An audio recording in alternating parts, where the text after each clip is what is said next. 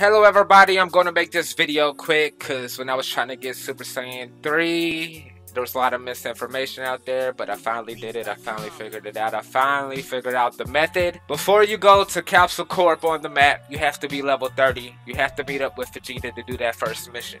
And after you get level 30, there's nothing else you can do. You have to be level 40 to do the next 2 missions.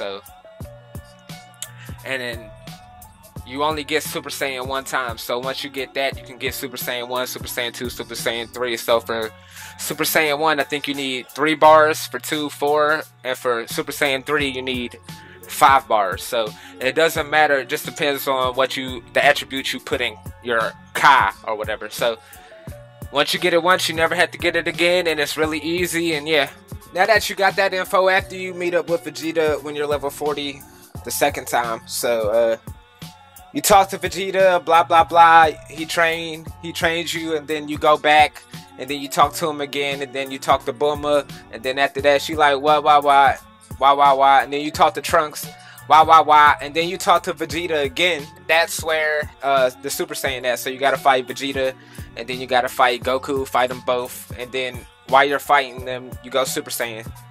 So if you were thinking about how to unlock Super Saiyan, Super Saiyan 1, Super Saiyan 2, Super Saiyan 3, it just depends on your Kai. Mine's at 37. I got 6 bars, so I can go Super Saiyan 3 and use my ultimate moves.